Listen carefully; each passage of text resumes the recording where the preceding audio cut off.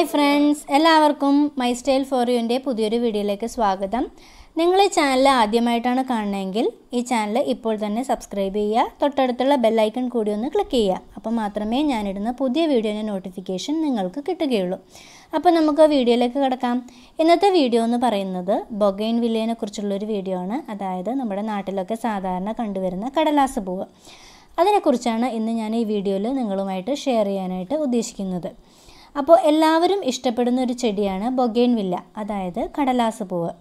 ഇത് November, December, ജനുവരി മാസങ്ങളിലാണ് കൂടുതലായിട്ടും പൂത്ത് കാണുന്നത്. ഇത് പല നിറത്തിലും പല വലിപ്പത്തിലും കാണുന്നുണ്ട്. ഇനി ബൊഗൈൻവില്ല ആരുടെയെങ്കിലും അടുത്ത് പൂ ഇട്ടിട്ടില്ല എങ്കിൽ അതിൻ്റെ കറക്റ്റായിട്ടുള്ള കാര്യങ്ങൾ നിങ്ങൾ ചെയ്തു കൊടുക്കാത്തതുകൊണ്ടാണ് അത് പൂവിടാത്തത്. ഇനി ചില സമയങ്ങളിൽ ഒരു കെയറും ഇല്ലാതെ തന്നെ ഇത് നന്നായിട്ട് പൂവിടാറുമുണ്ട്. പക്ഷേ ചില സമയങ്ങളിൽ ഇത് ഒട്ടും തന്നെ പൂവുണ്ടാകാറില്ല. അപ്പോൾ ചില കാര്യങ്ങളൊക്കെ നമ്മൾ ശ്രദ്ധിച്ചു കഴിഞ്ഞാൽ ബൊഗൈൻവില്ല നല്ല കറക്റ്റ് ടൈമിൽ ഒത്തിരി പൂക്കളുണ്ടായിട്ട് കാണുന്നതാണ്. അപ്പോൾ ഇനി ഈ ചെടിയെക്കുറിച്ച് നമ്മൾ അറിഞ്ഞിരിക്കേണ്ട ചില കാര്യങ്ങൾ. ഈ ചെടി ഒരു സീസണൽ ഫ്ലവറാണ്. ഞാൻ പറഞ്ഞല്ലോ, നവംബർ, ഡിസംബർ, ജനുവരി മാസങ്ങളിലാണ് ഇത് അധികവും പൂത്ത് കാണാറ്. മറ്റുള്ള സമയങ്ങളിൽ ഇതിൽ പൂവുണ്ടാവില്ല, പകരം നിറയെ ഇലകളായിട്ട് മാത്രമാണ് ഉണ്ടാവാറ്. ഇതിന് നല്ല വെയിലുള്ള കാലാവസ്ഥയാണ് ഏറ്റവും അനുയോജ്യം.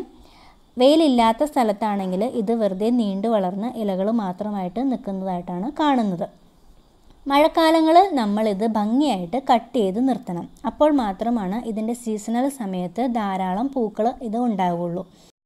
ഇനി ഈ ചെടി നട്ട് വളർത്തുമ്പോൾ ശ്രദ്ധിക്കേണ്ട കാര്യങ്ങൾ എന്താണെന്ന് വെച്ചാൽ, ഇതിന് ഏറ്റവും മൂത്ത കമ്പ് ഉപയോഗിച്ചിട്ടല്ല നടേണ്ടത്. അധികം മൂക്കാത്ത കമ്പ് വേണം നമ്മൾ ഇതിന് വേണ്ടിയിട്ട് കട്ടിംഗ് ആയിട്ട് എടുക്കേണ്ടത്. മൂത്ത കമ്പ് ഉപയോഗിച്ച് നട്ട് കഴിഞ്ഞാൽ വേര് പിടിച്ച് കിട്ടാൻ വളരെ പ്രയാസമായിരിക്കും. അധികം മൂക്കാത്ത കനം കുറഞ്ഞ കമ്പ് ഉപയോഗിച്ച് നട്ട് കഴിഞ്ഞാൽ വേഗം വേര് പിടിച്ച് കിട്ടും. ഇനി മഴക്കാലത്തോ അല്ലെങ്കിൽ തണുപ്പുള്ള സമയങ്ങളിലാണ് ഇത് വെച്ച് പിടിപ്പിക്കാൻ ഏറ്റവും അനുയോജ്യം. വെയിലുള്ള സമയത്ത് അല്ലെങ്കിൽ വേനൽക്കാലത്ത് നട്ടുപിടിപ്പിച്ച് കഴിഞ്ഞാൽ ഇത് അത്ര പെട്ടെന്ന് വേര് പിടിക്കുന്നതായിട്ട് കാണാറില്ല. ഇനി ശ്രദ്ധിക്കേണ്ടത്, ഇത് വേര് പിടിച്ചു കഴിഞ്ഞാൽ ഇതിന് ഡെയിലി ഒരു 5-6 മണിക്കൂറെങ്കിലും സൂര്യപ്രകാശം കിട്ടുന്ന സ്ഥലത്ത് വേണം നമ്മളിത് വെക്കാനായിട്ട്.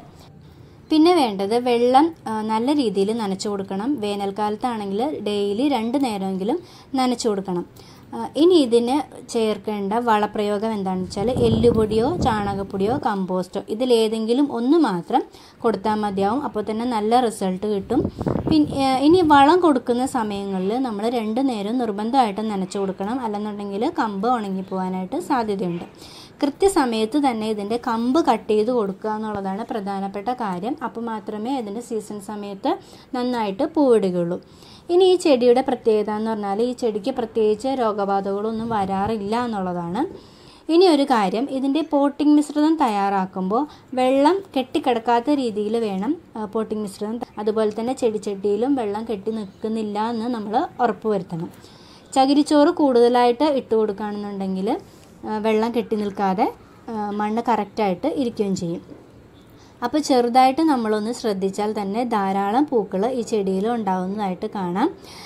ഇനി മറ്റൊരു കാര്യം, മുറ്റത്താണ് നമ്മൾ നട്ടുപിടിപ്പിക്കുന്നതെന്നുണ്ടെങ്കിൽ ഇത് നന്നായിട്ട് വളർന്ന് വലിയ മരമായിട്ട് പൂത്ത് നിൽക്കുന്നതായിട്ടും കാണാം. അപ്പോൾ നിങ്ങൾക്ക് കുറ്റിച്ചെടിയായിട്ടാണ് വളർത്താൻ താല്പര്യമെങ്കിൽ നമ്മൾ ആ രീതിയിൽ കട്ട് ചെയ്ത് കൊടുക്കണം, ഇടയ്ക്കിടയ്ക്ക് കട്ട് ചെയ്ത് കൊടുക്കണം.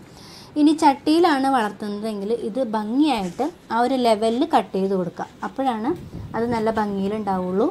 ഇനി കമ്പ് മുറിച്ച് നടുമ്പോൾ നമ്മൾ ആദ്യത്തെ കുറച്ച് ദിവസം തണലിൽ വെച്ച് വേര് പിടിപ്പിച്ചതിന് ശേഷം മാത്രമേ വെയിലത്തേക്ക് മാറ്റി നടാൻ പാടുള്ളൂ.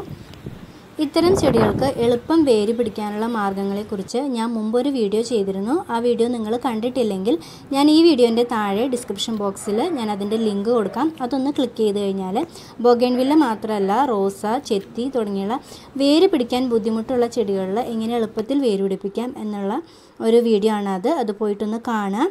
അപ്പോൾ വീണ്ടും പുതിയ വീഡിയോയുമായിട്ട് കാണാം. അതുവരേക്കും എല്ലാവർക്കും ബൈ.